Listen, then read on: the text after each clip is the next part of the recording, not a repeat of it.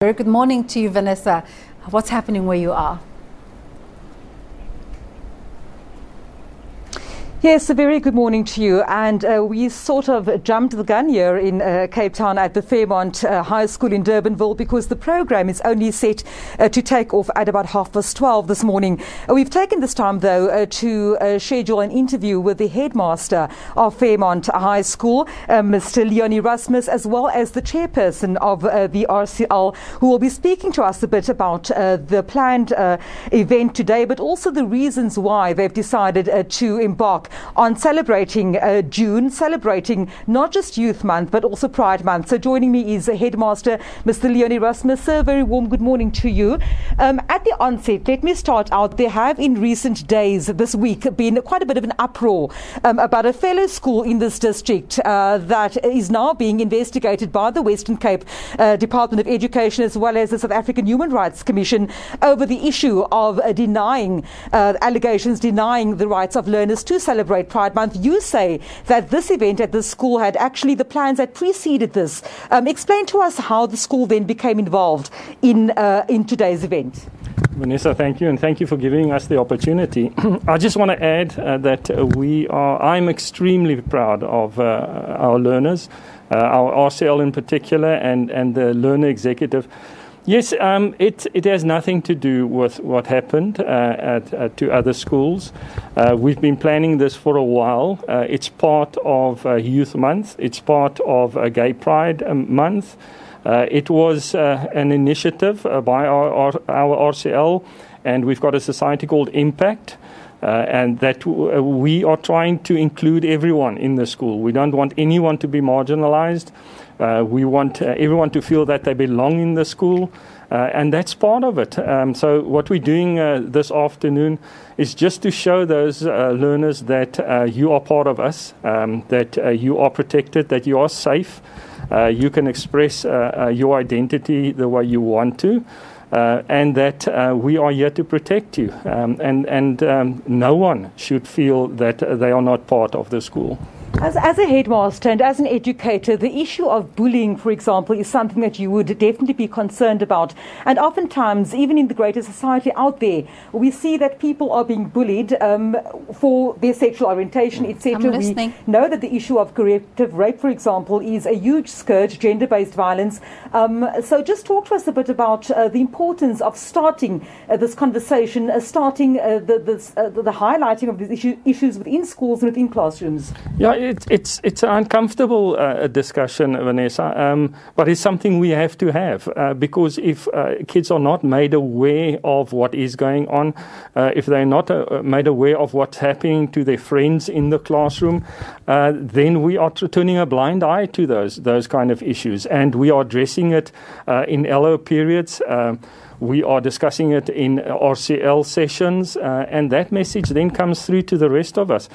These are the areas that we have to address, and we then find programs where we can address them.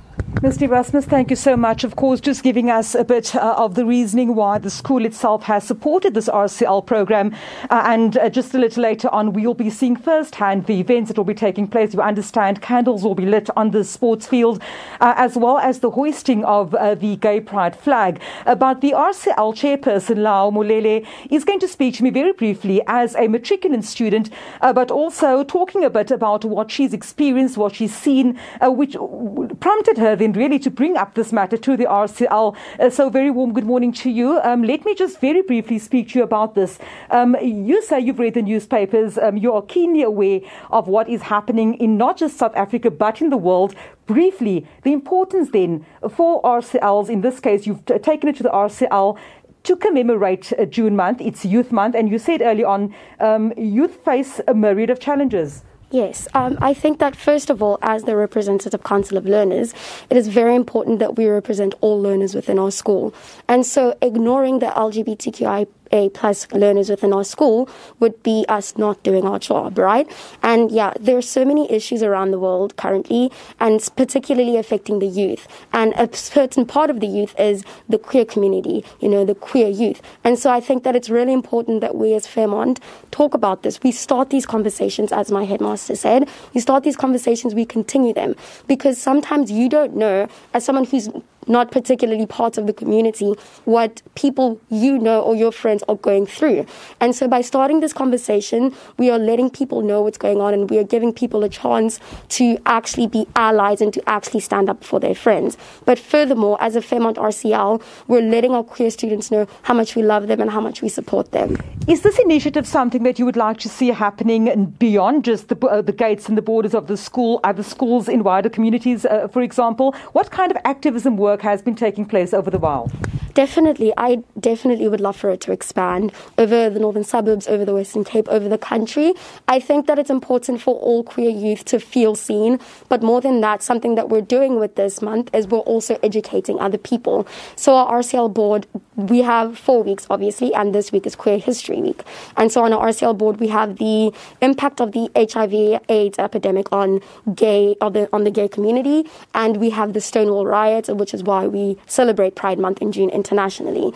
And so we want this to carry on throughout Fairmont over the next years, to continue educating future students and to continue ensuring that gay students and just the entire community of queer students within Fairmont feel welcome and feel supported. But more than that, we want all queer students and all queer youth, all queer people within South Africa and within the world to feel supported and to feel seen, but also for people to be able to educate themselves and become the allies that we know are so important in every movement. Thank you so much for speaking to us. Of course, as you can see, they're young people taking it upon themselves, as young people have over the past generations, highlighting issues affecting society, and in this instance, the issue of discrimination against people from the LGBTIQA plus community, hoping then, of course, that this initiative will skyrocket, take place in every home, every school, and every gathering of people, as June month signifies not just Pride Month, but also Youth Month here in South Africa. People taking charge of their destiny. Thank you so much for that beautiful story.